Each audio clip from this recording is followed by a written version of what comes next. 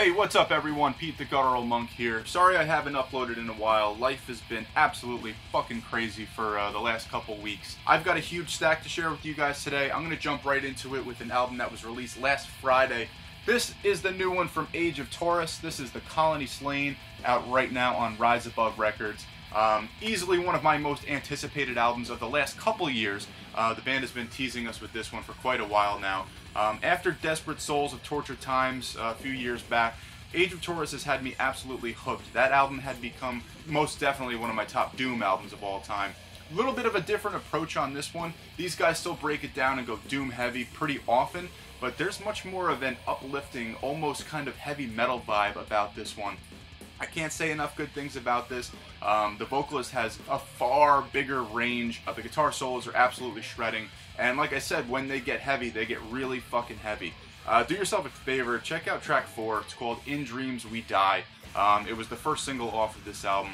Once those vocal harmonies kick in, I mean, it is absolutely breathtaking stuff. Can't say enough good things about this album. Definitely check it out if you're into any kind of doom metal, heavy metal, just a fan of great music in general. This will absolutely be on my year-end list. The Colony Slain, Age of Taurus. Next up, this is an album that actually came out in 2017, but I'm going to mention it in this video because I had no idea that there was a CD press. I don't even know if it was a 2017 CD press. It may well be a 2018 pressing. I have no idea, but I want to give these guys a little bit of love because I can't stop listening to this shit. Fans of doom metal, heavy psych, hard rock, occult rock, whatever you want to call it, you need to know Devil's Witches. This is Velvet Magic from Devil's Witches.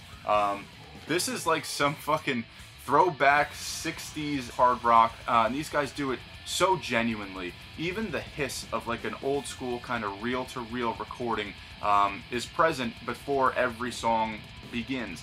I'm not sure of the recording process for this album, but it is a totally genuine throwback sound. I love everything about it, man. These guys have excellent riffs, the vocals are fucking cool. You just get that vibe of this sleazy kind of like sex-oriented, drug-crazed madness that would be going on during like the setting of this album, essentially. Very Vietnam heavy, so there's a lot of, you know, kind of war reference and stuff like that. Awesome fold out there with some lovely ladies. See the back of the digipack with some more lovely ladies.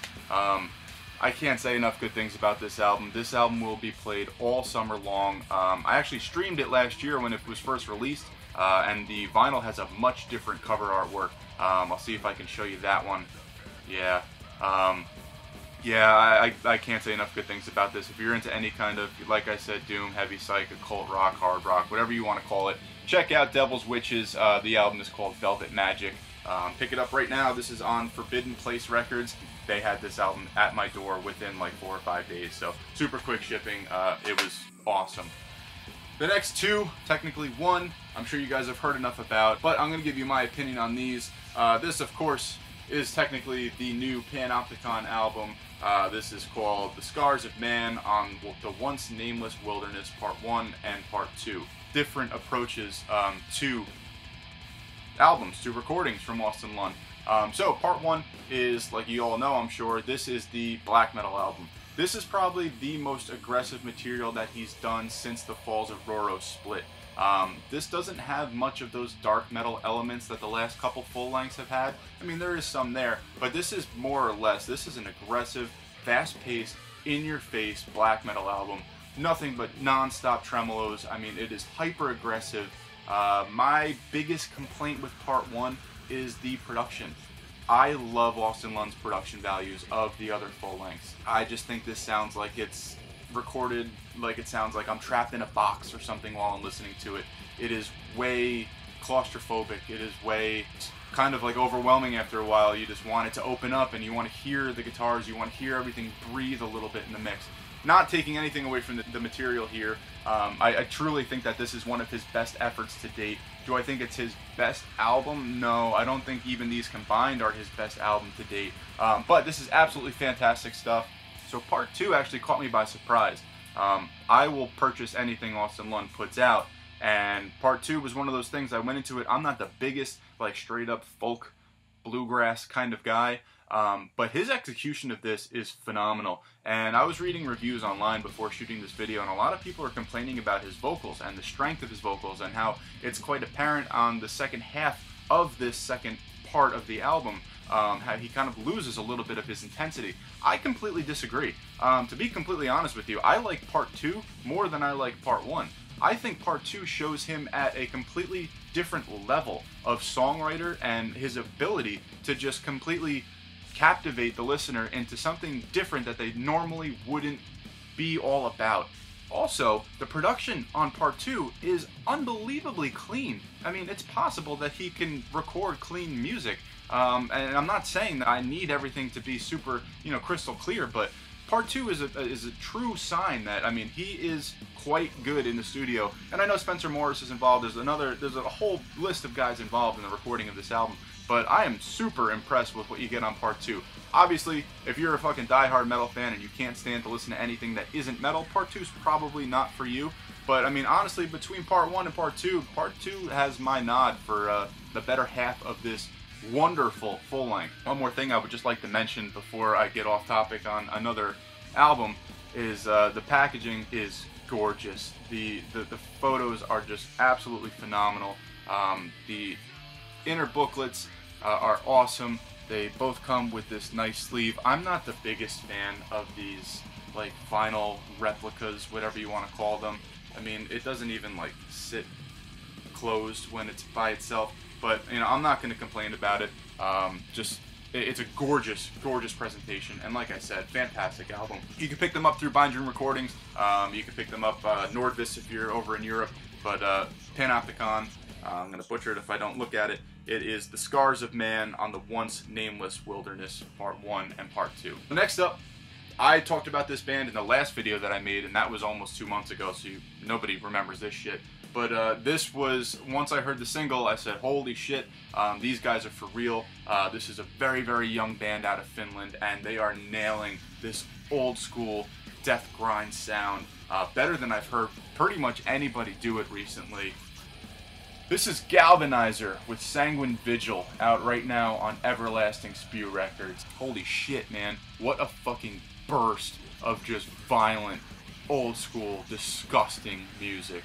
That artwork caught my attention immediately. This is done by the same gentleman who handled the Demolic album cover. Absolutely gorgeous, just extremely eye-catching stuff to me, to a fan of something like that. Pretty cool. This album actually comes with a poster folded up where the insert would be, and then the insert itself with, lyrics and other band info. Absolutely aggressive stuff. I cannot say enough good things about it. I'm actually going to feature this in a future video of just Everlasting Spew recordings, because this label, if you're not following them, out of Italy, is putting out some of the best material right now. I am absolutely going to link them, as well as every other album that I'm talking about, in the description below. But do yourself a favor, follow Everlasting Spew, and definitely check out Galvanizer, Sanguine Vigil. This is another album. I mean, I'm already 5 albums deep into this, and we're talking about some serious Album of the Year contenders here. Check it out, Galvanizer, Sanguine Vigil, Everlasting Spew. Absolutely fantastic stuff. While I'm on the topic of them, this actually came with that. So this is Quantum Hierarchy with Neutron Breed. 4-track EP from this Italian band. Technical death metal, but it has much more of like an old school kind of like Morbid Angel feel to it. It's much thicker and heavier. It's not very noodly and wanky and all that shit.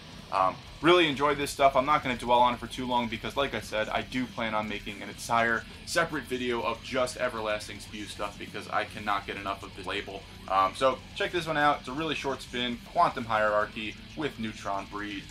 20 bucks spin. Arguably having the best year that they've ever had, in my opinion. Aside from this album, they have 2 bangers coming up in the next couple weeks. Of course, the new Tomb Mold and the new Chemist, which I cannot fucking wait for. But in the meantime, they whetted our appetite a little bit with Ghastly. So Ghastly is another band from Finland. This is called Death Velour. I had never heard of these guys before. They released a couple demos. They actually released a full length prior to this. It was on Misako and Oho, but I never actually got around to listening to it.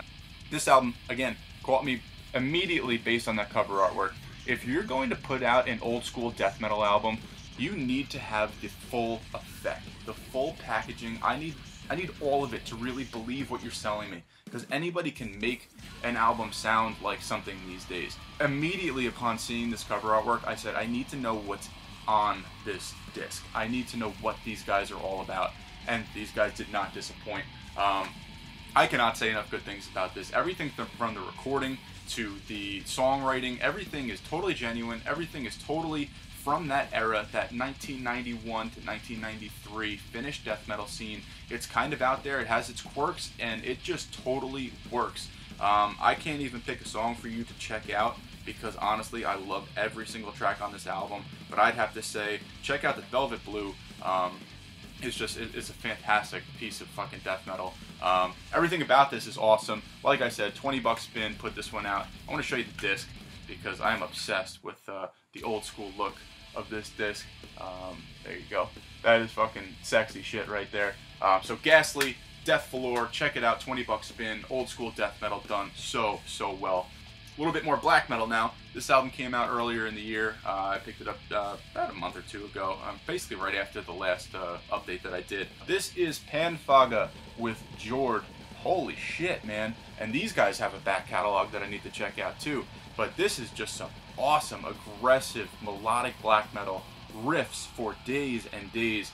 This is out on Nydvind, and you can pick it up through the Bind Ruin web shop.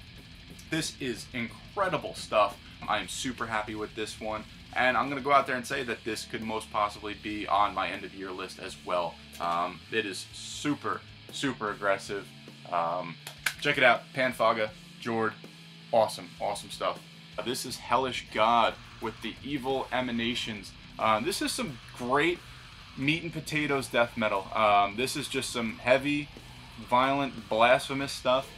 It just blasts you for whatever the runtime is, 30 minutes or so. If you're a fan of Deicide, maybe like mid-era Cataclysm, Jungle Rot, you get the idea. I mean, just thick, heavy death metal.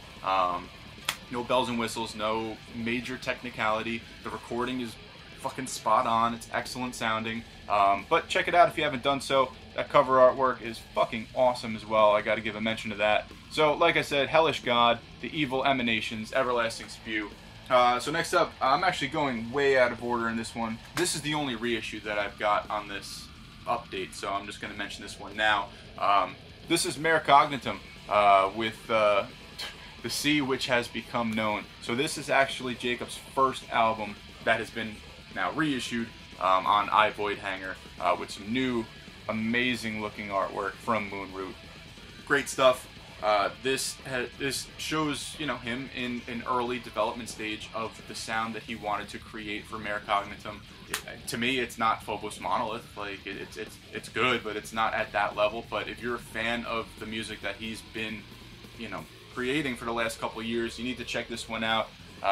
It is awesome. I'm not sure what the availability is anymore. I did pick this one up quite a while ago. But Mare Cognitum, the Sea Which Has Become Known. Definitely check that one out. This is the new Augury album. This is Illusive Golden Age. The music held within is fucking fantastic. The vocalist has this serious range on this album, from very low, deep gutturals to this almost kind of like shouting mid-range, I guess you can call it. Unbelievable musicianship throughout this one. Been a while since Augury released some material, and they did not disappoint with this one. This is out right now on the Artisan Era. You should also check out the other bands that they've got going on. But Augury with Illusive Golden Age definitely kind of satisfies that technical death metal itch that I'm sure all of you are in need of. I'm going to do a little shameless self-promotion here. This album actually came out last Friday as well. This is a new album from my band. This is Apocrophex with Aeternalis. Technical, I guess you can call it brutal death metal. Definitely more of a progressive edge on this one. It has a lot of dissonance, murky passages into clean passages, and then straight back into brutality.